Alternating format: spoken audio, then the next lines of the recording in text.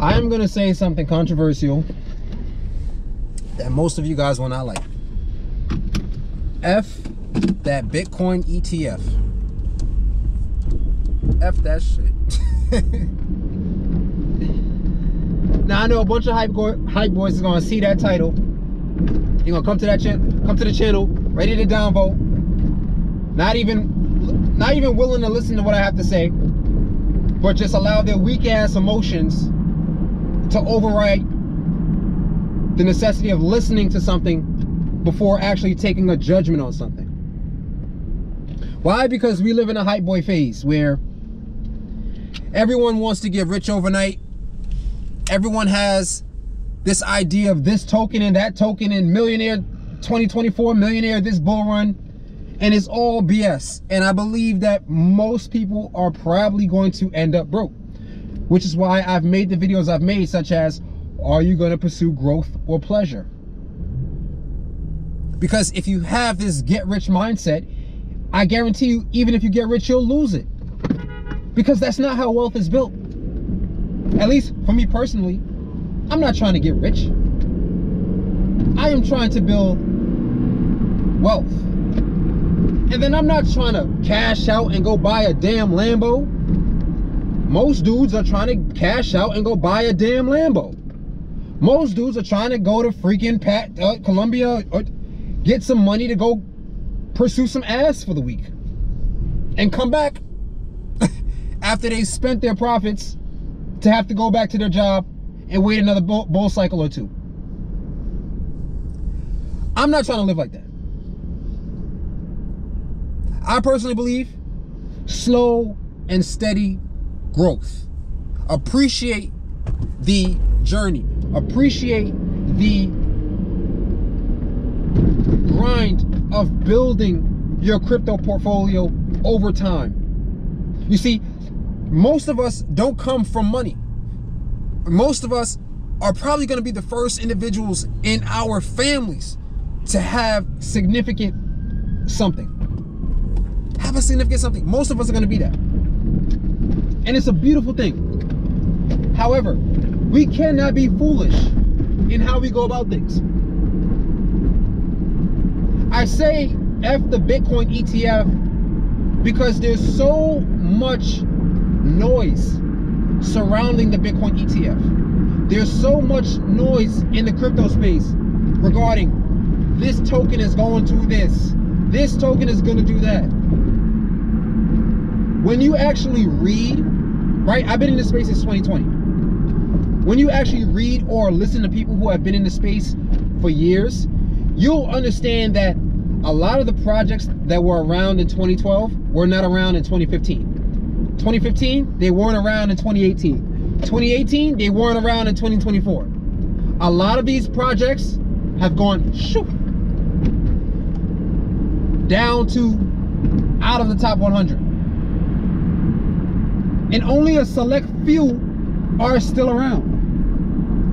For example, people try to shit on Litecoin because Litecoin doesn't go up, down, up, all crazy. Which is why I like this is why I like Litecoin. Because it's a stable kind of, it's not crazy. And a few other projects are like that as well. I say F that Bitcoin ETF because at the end of the day, whatever's gonna happen is gonna happen. We have to understand that the big players are there to fake us out, to fake you out, so you can sell your position, so you can take profits. Let me tell you something. I don't think BlackRock, once they're officially in, that they're gonna be thinking about taking profits. I believe they're gonna be thinking about 100 years from now. Michael Saylor, 100 years from now. And any other investor, 100 years from now. If you believe this is the future of money, you are not thinking about bull cycle to bull cycle. You're thinking decade to decade to decade. And most people here in this space are not thinking decade to decade, which is why most people, I believe, are going to go broke over time. And even if they get money, they've never had money. They've never really had to. When you when you know what it means to put in hours to save up $1,000 and then $10,000, and then you say you got to be real prudent and careful of where you put that $1,000, and you put $500, $600, $700, $800 into Bitcoin, maybe $100 into Ethereum, and then maybe another $100 into something else. You care for every dollar. You care for every single penny, because you know what it meant to go to a job that you hated to save up $1,000. You know the mornings, the evenings, the nights, the weekends to work just to get to that $1,000 position, and then watch that $1,000 grow into something else, into a higher amount, because you're investing in crypto. That is prudent investing. But most people are not investors, they're traders. F those crypto influencers, man. Telling you to buy Bonk and Pepe and all these other bullshit projects. Not telling you that they have been given tokens, they have been given money to promote the bullcrap they're telling you to buy. I mean, just when I hear people promoting this project and this project and this project, it's just a turnoff to me, because you don't have your viewers' best interest in mind. So I'm gonna end it here. Yes, the Bitcoin ETF is very important. Very important. But understand something. The big players have been in this space for years. They're the reasons why we have $1 trillion market, not retail. Please understand that. And they'll tell you different narratives. They'll fake you out of your positions. Oh, the ETF is gonna get denied. Oh, this, oh, that. To fake you out. Don't be faked out. Don't worry about the Bitcoin ETF. That's why I say, don't worry about Bitcoin. Don't worry about crypto. Focus on your skills. Focus on your income. Focus on what are you doing to become more valuable in the workplace, in the marketplace, so that you can have more money to invest in Bitcoin. I pay attention to Bitcoin and the price. I write it down every week. However, my focus when I get up, how do I find sellers? How do I find buyers? How do I build relationships so that I can be more valuable, so that I can get more sales, and then get a closed check of 5, 10, 20 grand. And then boom, couple grand in here, couple grand in there, couple grand in there.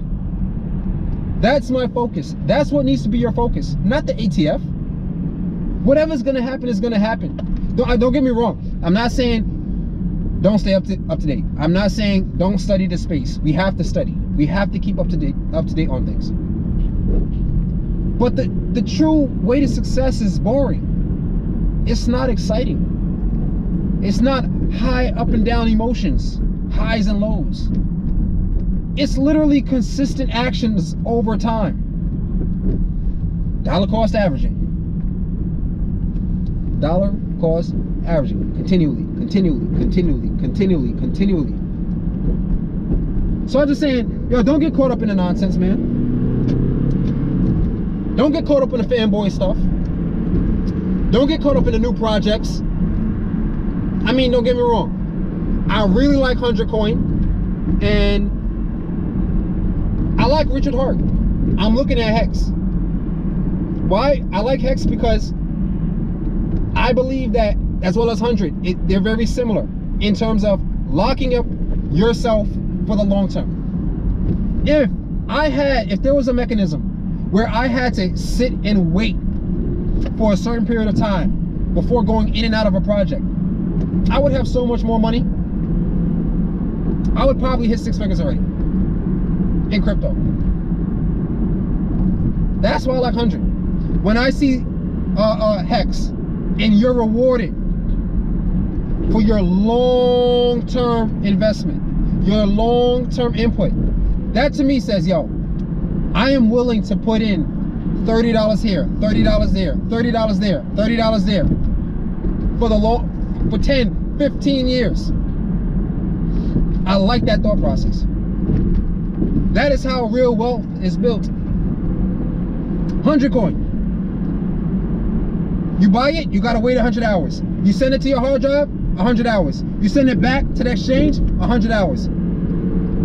Everything, you have to wait. I can't tell you how many times that's kept me in place from selling it because I gotta wait 100 hours. And I love the concept. I really love the concept. And I believe that that is gonna be the future of a lot of crypto projects and a lot of different companies that can offer that. Because it's so volatile, it's so, oh my gosh.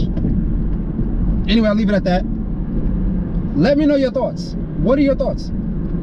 Am I just out of my mind? Am I saying something that makes sense? I want to hear your opinion. So I appreciate you tuning in. Thanks for watching. I'll see y'all in the next one. Later.